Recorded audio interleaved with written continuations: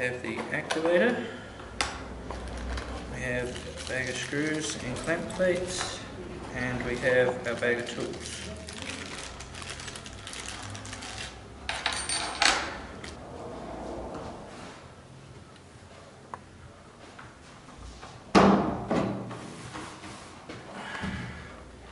And then we have to mark in the top of the door our holes for the activator.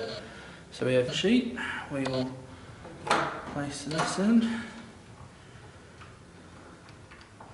screw it up, make sure that the activator is flush with the edge of the door, and also that the activator head is flush with its nut. Is it supplied? It's supplied like that? Yeah. Put the door back on.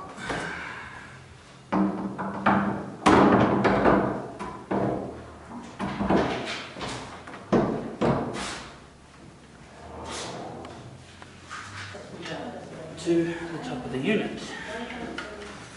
So clamp plate goes in that end, screw and washer in the bottom.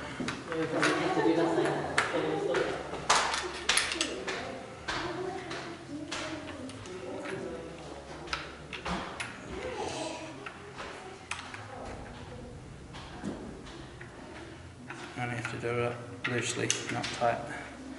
This opens that way, and that's your return close, so you need to make sure when your door opens it's pulling and pushing back in the right directions.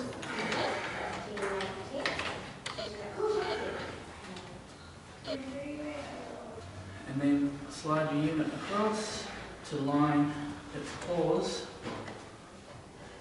up with the head.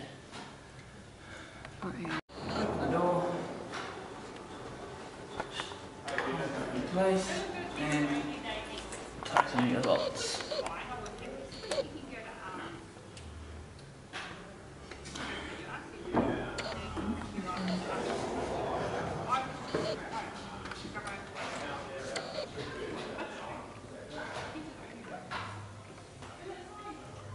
So that it doesn't move.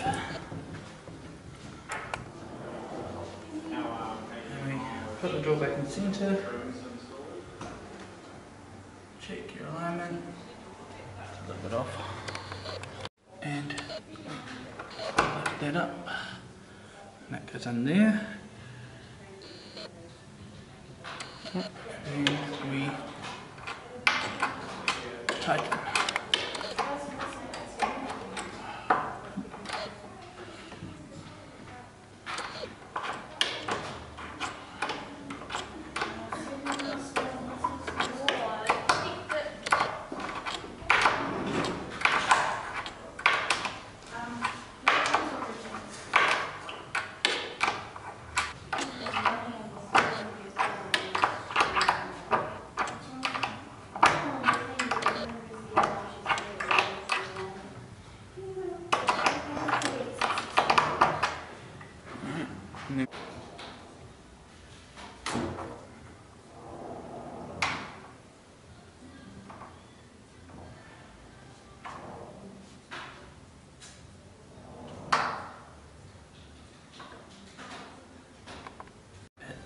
Recesses up a little bit.